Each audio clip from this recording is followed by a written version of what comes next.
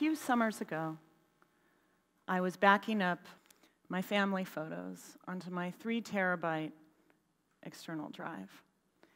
My youngest daughter, who was a toddler at the time, comes running by and knocks over the drive while the photos are being copied. The photos were lost. I sent that drive to 2 forensic experts, and neither of them could recover the data. I longed for the time when we used to record our kids' first everything in printed photos, baby albums, and scrapbooks. I remember when my husband and I bought our first house. A package arrived from my mother. I opened that package to find a shoebox full of photos and my baby album. My oldest daughter is lucky enough to have a baby album too, because when she was young, I was still in the habit of developing photos and printing them. But technology changes habits. I no longer print photos, or rarely do. Will I make my photos available in online storage for my children? How can I ensure that those photos will be available for them when they're adults? New technology is coming to solve these problems. New technology that can store data for generations to come. Technology that can ensure nothing can be deleted or modified. And that technology is the blockchain. So you may be asking yourself, what is this blockchain? In its simplest form, the blockchain is a distributed ledger, but it is so much more than that. I'm a patent attorney. My background is in computer science. I've been practicing patent law for 15 years. When I first started practicing, my clients were diligently filing patents on internet-related innovations. And I am seeing the same trend now with blockchain innovations. In fact, in the last quarter of this year, venture capitalists have invested $173 million in blockchain innovations and startups. That's more than the 2 previous quarters combined. The blockchain was designed for Bitcoin. It's the underlying architecture that supports Bitcoin. Bitcoin is an electronic currency. And while Bitcoin is interesting, what's even more interesting is the blockchain that supports it and makes it work. There are many different types of chains. There are public chains, private chains, subchains, but the Bitcoin blockchain was the first of its kind, and it's a public chain. It's probably the best example of a public chain we have to date.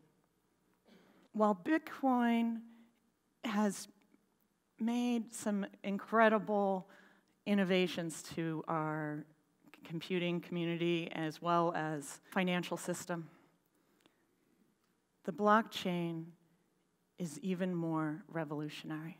Because the technologies are quite old, but it's the fusion of all of these technologies together that makes the blockchain so revolutionary. There are 3 aspects, technical features of the blockchain that make it so revolutionary. The first is that it provides an immutable preservation of data integrity. The second is that it helps empower the crowd. The third is that the blockchain solves the user identity problem. So let's look at the preservation of data integrity. The blockchain is specifically designed to help ensure nothing can be deleted or modified. As the name implies, the blockchain is a linear sequence of linked data blocks. It's constantly growing. The blockchain is run on the backs of home computers by people just like you and me, who are devoting a portion of their computing resources to keep the chain going. These are mining nodes. And this is a screenshot from last week of all of the mining nodes that were accessible online at a moment in time. As you can see, it's a global effort on a grassroots scale to help power the chain. Let's look at how this blockchain might work. To send funds to a friend, you must have their public key. The public key is what is used to identify users on the chain. That data is processed by the blockchain network, which is a peer-to-peer network structure. And a quorum of those mining nodes must approve the transaction in order for it to be written to the chain. The mining nodes will approve that transaction so long as the public key is correct, the private key is correct, and you have sufficient funds. Each transaction that's written to the chain and stored in the data blocks, the details of that transaction and many other transactions are recorded in the data block, in addition to an electronic fingerprint, a fingerprint that is a one-way function, a hash function, which is a software function that creates a copy of the data, a copy that can never be recreated.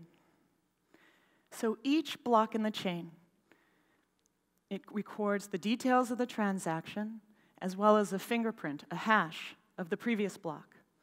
And in this orderly structure, you have a chain where if one block were to be modified, the entire chain would be corrupt. So it's easy to detect any tampering or modification. If someone were to try to successfully hack the chain and modify it in a way that could potentially cause it to be recreated, then they would have to modify every single block in the chain instantaneously, which would be thousands and thousands of computers across the world would have to be updated. The chain would have to be updated on these computers as well as hundreds of thousands of mirroring sites that are mirroring the chain. So although theoretically possible that the chain could be hacked, it is computationally impractical. We have a chain link architecture that preserves data integrity, that helps make sure that nothing can be deleted or modified. Data is written in a way that is practically written in stone. The next aspect is that the blockchain empowers the crowd. Now, the traditional model on the internet is a centralized model where you have a centralized server and client nodes. The centralized server maintains control over all the transactions that are processed. The blockchain embraces a different model where no single node, no single entity controls any transactions on the chain. With the internet model, where you have a server that controls all transactions, it's embraced by the companies that make profit on the internet, like eBay and Airbnb. These companies love this model. They get to take a cut of every transaction that's processed through their network. The blockchain directly connects buyers and sellers together, and there's no middleman. The blockchain eliminates the middleman. So no longer do we have an electronic marketplace where a company can take a cut of all transactions. We have a situation where buyers and sellers are directly connected. Programmers across the world have developed a shared data layer that runs on top of the chain. Companies have developed products that can run on the chain like Uber. So a similar app to Uber is called Lazuz, and it's a ride-sharing app that's powered on the chain, and it directly connects riders and drivers. So the rider gets to pick their driver, and the driver gets to set their rate, and no intermediary is taking a cut on that transaction. The rider can look at all of these reviews, reviews that haven't been scrubbed, reviews that are written in stone in the chain forever for all to see. Open Bazaar is an electronic marketplace like eBay. It's an auction site, and it directly connects buyers and sellers and eliminates the middleman. So there's no company like eBay that takes a cut of the transactions. So by eliminating the middleman and embracing this peer-to-peer distributed network architecture, the blockchain is revolutionizing our electronic commerce, our digital commerce world. Not only does this peer-to-peer architecture eliminate the middleman, but it is also more secure and robust relative to the centralized model. Because in the centralized model, if that server node goes down, the whole network goes down. No transactions can be processed. But in the chain, if one node goes down, the chain still survives because there are thousands and thousands of other nodes that are processing the chain and keeping it going.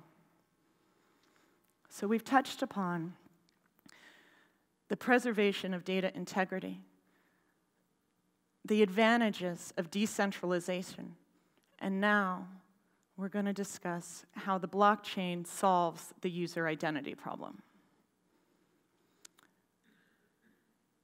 One of the problems that plagues the internet today is the fact that there is no accountability and verification for users online.